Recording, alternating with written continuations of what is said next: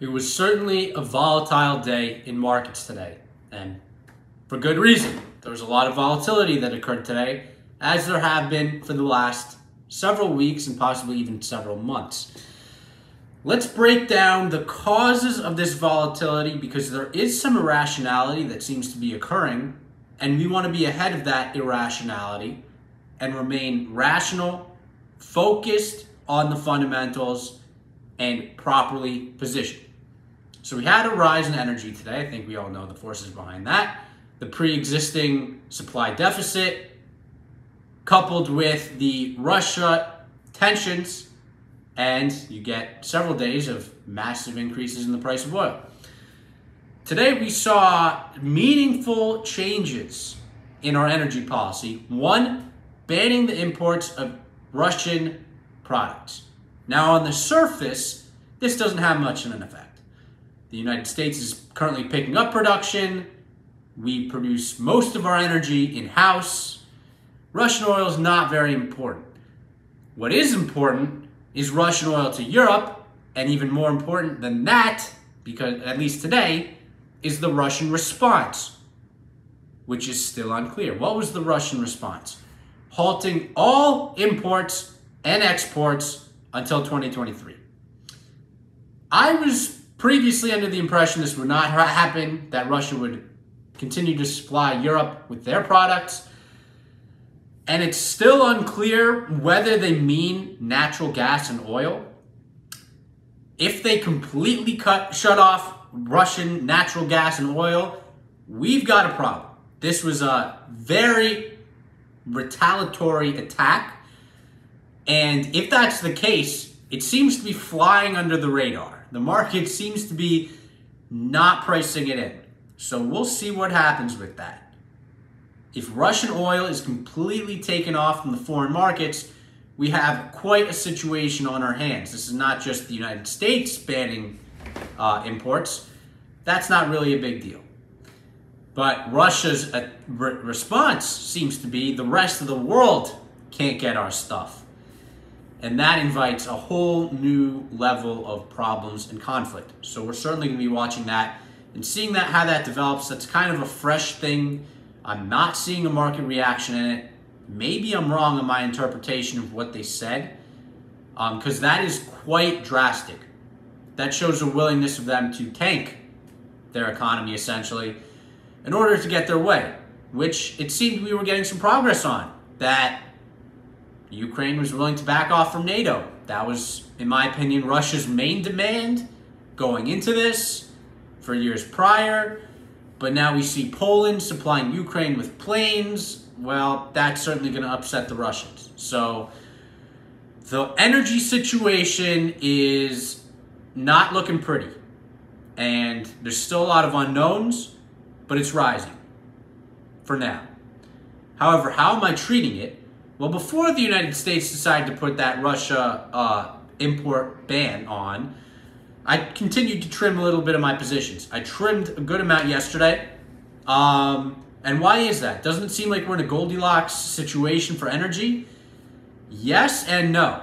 Yes, in the short term, we are in a Goldilocks situation. However, as the saying goes, the cure for high energy prices, thank you, Steph, for the comment. I appreciate it. The cure for higher energy prices is higher energy prices. That is a saying. And it's possible that comes to fruition. We've seen that be the case in multiple commodities throughout the last year or two. We saw that in lumber. Lumber prices had fallen after reaching a quite monstrous peak, and it was quite an aggressive decline. I'm not saying that's going to exist with energy, because we do have, prior to the Russia-Ukraine tensions, a supply deficit. However, it seems that the talk is everyone's trying to make a quick change to renewables. Germany's saying we're going to go at Tesla speed to transition to renewables. They recently approved the Tesla Gigafactory in Berlin. That was held up for some time. Not only did they just approve it after holding it up for some time, but they say they're going to change their entire energy structure to moving in Tesla time. So that is one thing to consider. Another thing to consider is demand destruction. This is a popular phenomenon We see the airlines now taking off 5% of their flights because the price of oil has gone up. Airlines are not the only consumer of oil, but they are a meaningfully significant,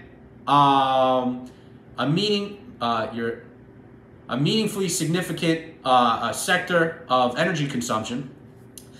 And to address Stefan's comment, if you just saw, what is my timeline on a bear situation for oil? It's very difficult to predict an actual timeline right now. I'm not ready to commit to a timeline.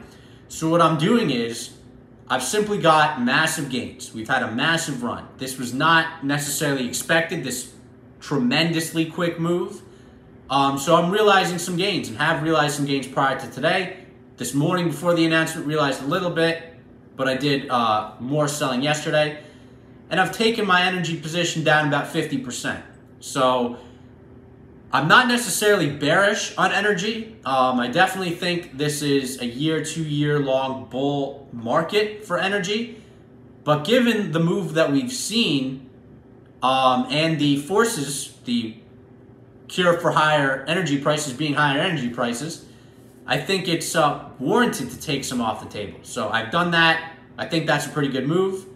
And that's energy. I just want to make one last comment that we made yesterday. Every time energy, or oil rather, has increased 50%, and we've done that in a tremendously quick amount of time, there's been a recession.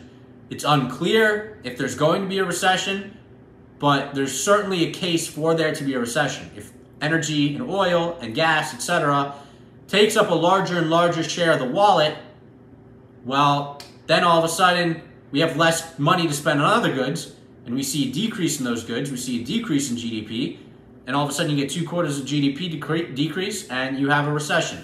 So that's certainly on the table. In addition, we're seeing wages flatten. That was definitely a good thing previously. We liked seeing wages increase, but it was leading to inflation. Now all of a sudden we've got wages flattening out. Maybe that's good for inflation, but I don't think it's going to appear in the numbers because we are still having these energy increases, which are trickling out to the rest of the economy. So we have rising prices, we have the same amount of production because only prices are rising, and wages are flattening out. That could add to the picture of there being a recession. Stefan just commented on $185 a barrel oil and massive gains. Certainly possible. Certainly possible we continue to see a rise in the price per barrel of oil.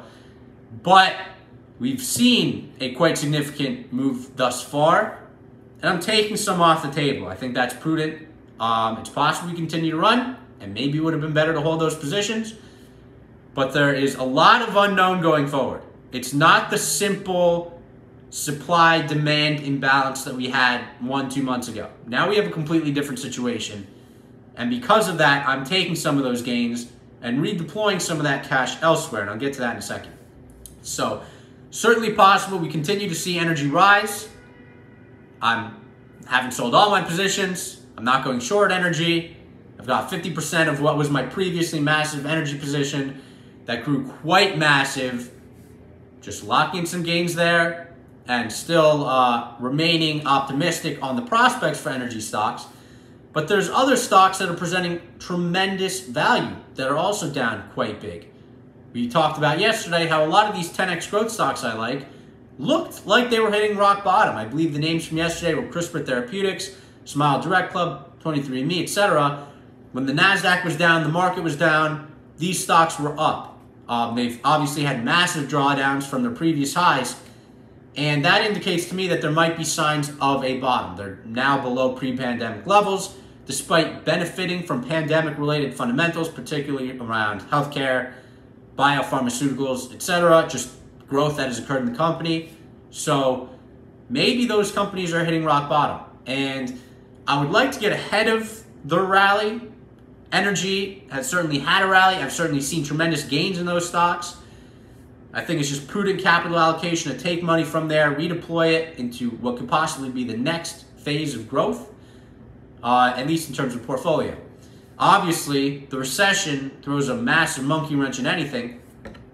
Recession to possibly come, we don't know. We'll see what happens. Things I'm thinking about. So, like energy still, but have reasons to be cautious and also have reasons to continue to be bullish. So adjusting the position as such. And also am quite optimistic on other positions. So getting along those other positions as well.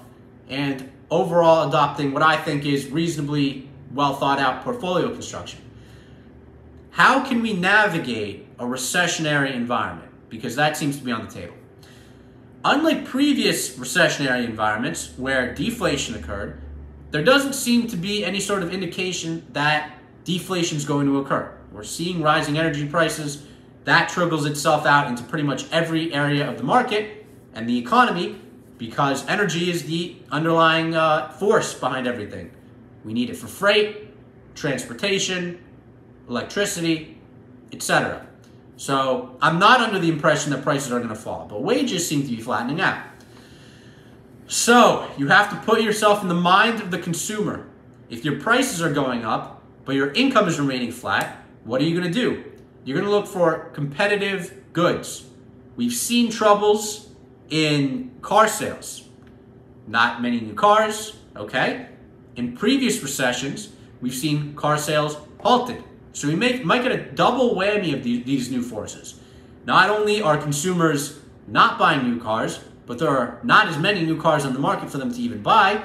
So that might mean car parts and repair companies might do well. That was the case in the previous recession.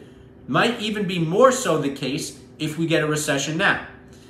Something to think about. I'm not saying that's a guarantee. I'm currently not playing that position, but I'm trying to highlight the way of thinking going into the next possible recession.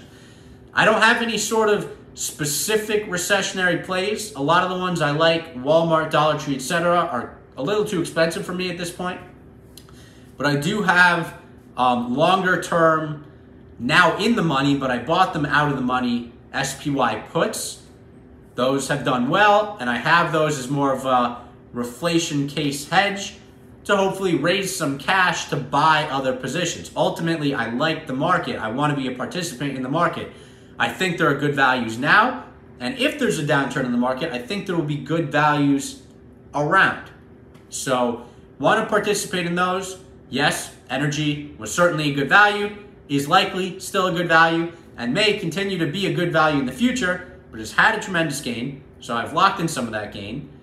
And there's other stocks that I think are down quite significantly. Today I bought some Meta, down quite significantly. There are other positions as well that are well priced. Intel, we've talked about that in previous videos. So we're buying stocks at a reasonable price, but we're also cautious about things that might happen. I haven't deployed all my cash. I'm sitting about a 10% cash position, which is quite large for me. But in times like this, 10% cash I think is reasonable. And we'll see what happens. Ultimately, there's a lot of unknowns. There's a lot of things that can happen in the bullish sense for energy.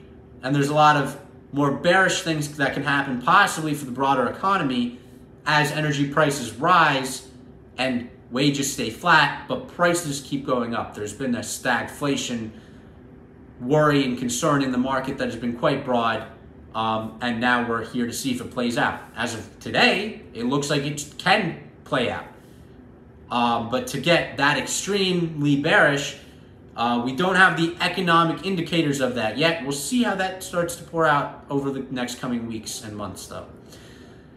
Broad picture for today. We're mostly invested, but we're very strategic given the unknowns.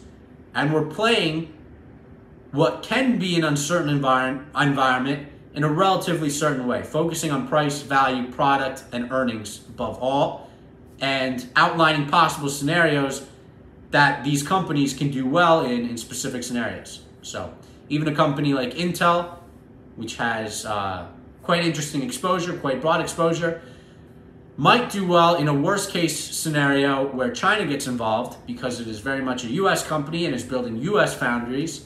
That might benefit from a situation like that. So in my opinion, we'll see what happens. Anyways, that's today's video. Hope you enjoyed it. Until next time, peace out.